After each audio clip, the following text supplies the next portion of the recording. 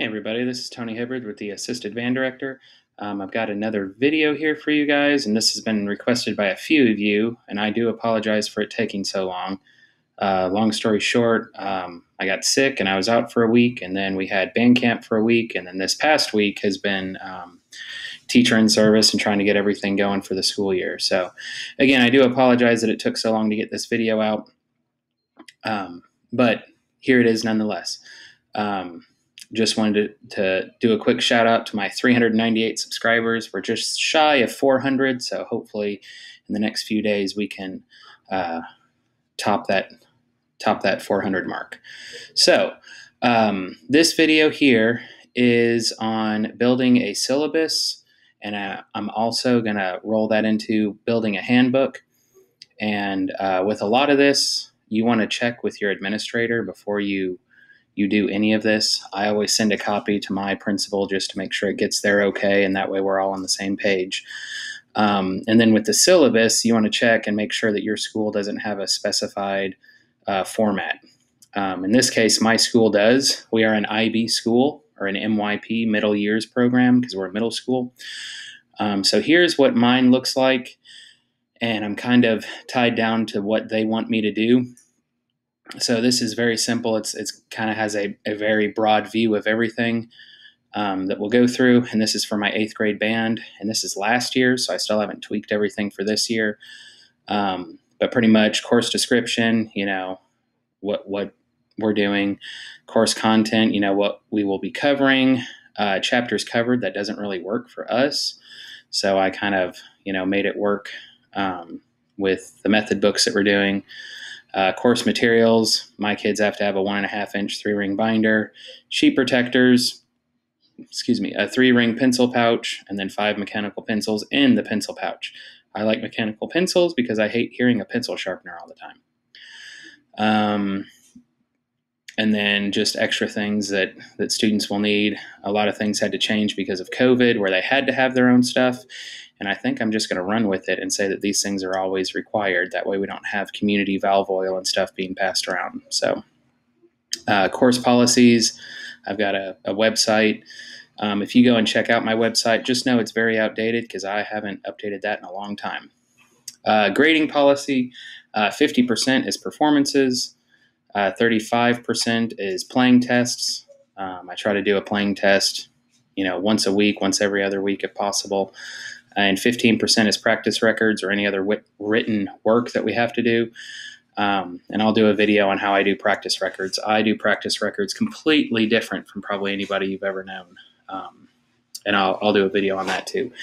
And then this section right here, the MYP Arts Assessment Criteria, that is an IB thing.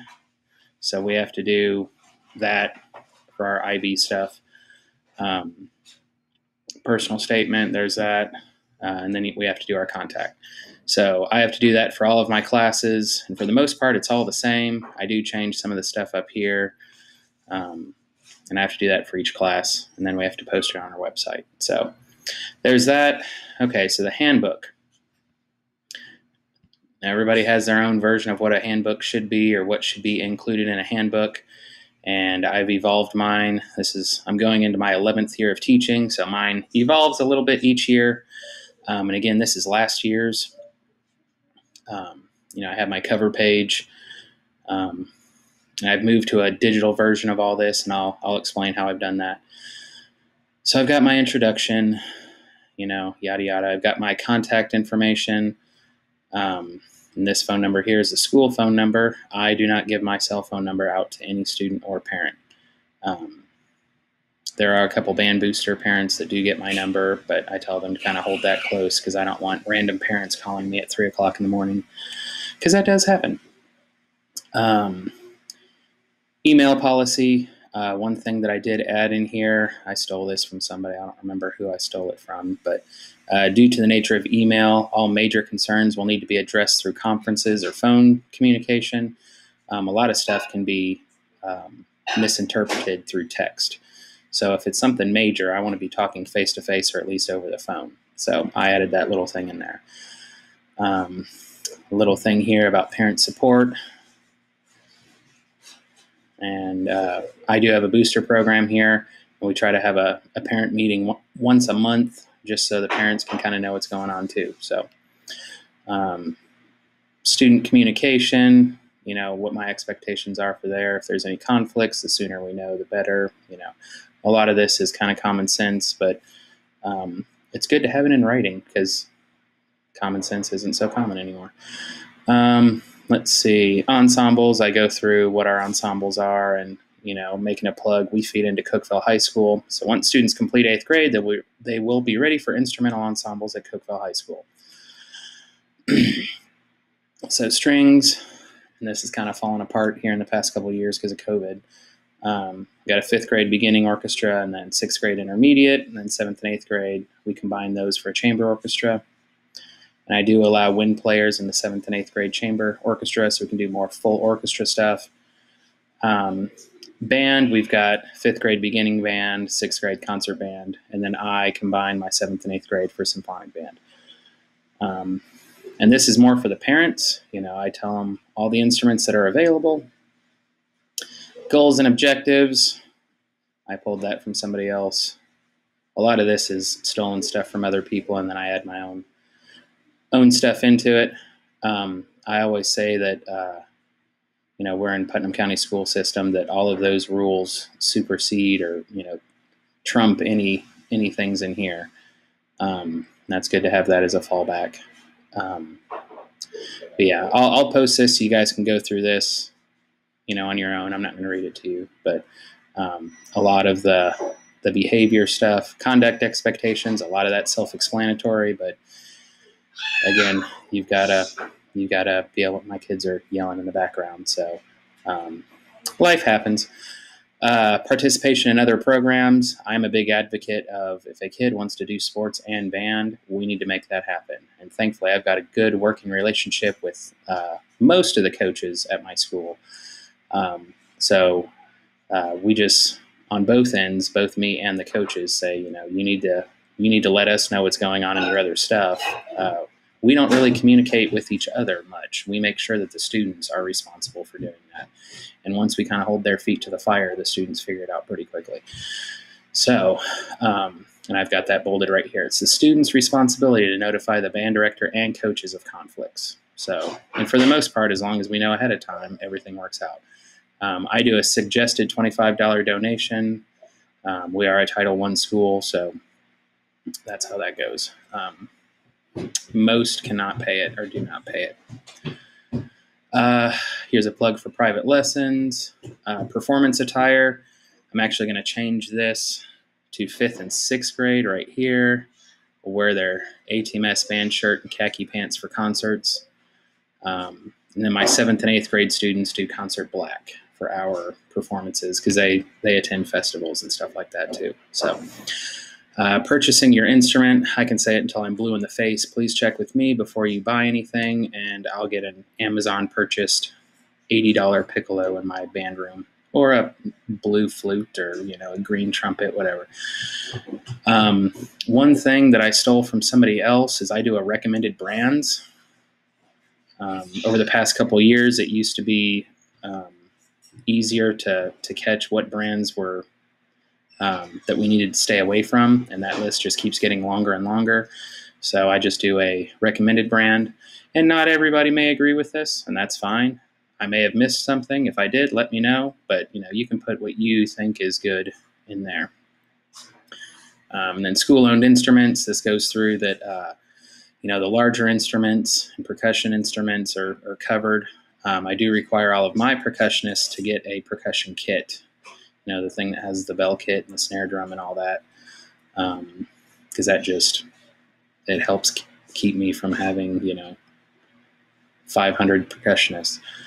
But yeah, just going through all the policies with that.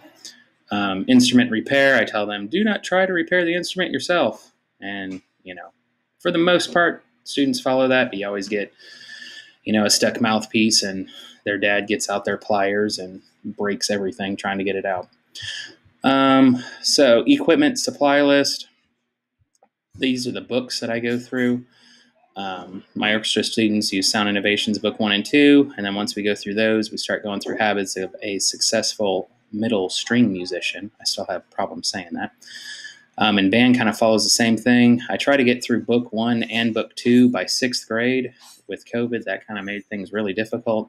So we're kind of a little behind on that. But definitely by 8th grade, by 7th grade, we start switching to Habits of a Successful Middle School Musician, which is a great book. I may do a video on that book alone because there's all kinds of gold in that. And then what I've wanted to start doing, I haven't been able to do it yet, is for 8th grade, start switching to Foundations for Superior Performance, because that is the method book that my high school feeder uses. And then percussionists must have both the snare drum and keyboard books. I don't know why they still do just one or the other, but they do a combo book for Sound Innovations. And again, I have the materials that they need here. Grading and assessment, I just go into more detail for the what the syllabus had. This is a biggie right here. Absences from performances must be submitted in writing 1 month in advance. I don't take anything that's not from a parent. If a kid comes up to me and says they're going to be in Jamaica that week, I don't care until I hear from a parent. So lessons learned in the past. And then this kind of goes into the MYP stuff. So I'm just going to kind of gloss over this really quickly. Again, I have my 9-week breakdown, 50% performances, 35% achievement pass-offs is a big fancy word for playing tests, and then 15% practice records or any kind of written work. I have it weighted this way because if a student really can't do very well on playing tests and they get really nervous and they tend to not do well on those, as long as they're doing everything else, that's fine. And my participation grades go into this 15%. So as long as they are bringing everything they need to bring, they have all their materials and they're playing, everything's fine. Pretty much you have to try really hard to fail band. But nonetheless, I have students that fail. Students have 3 school days to make up any missed work. I'm usually pretty lenient on that until the very end. I have a cutoff date that's a week before all of my grades are due, because if they don't get it in, I'm not gonna bust my butt the last week to try to get everybody's stuff in. And then I go into honor bands and events. We do solo and ensemble. We do mid-state, which is like our regional band or region band stuff. Then we have our concert festivals. The end of the year trip, I put these things right here as a safeguard.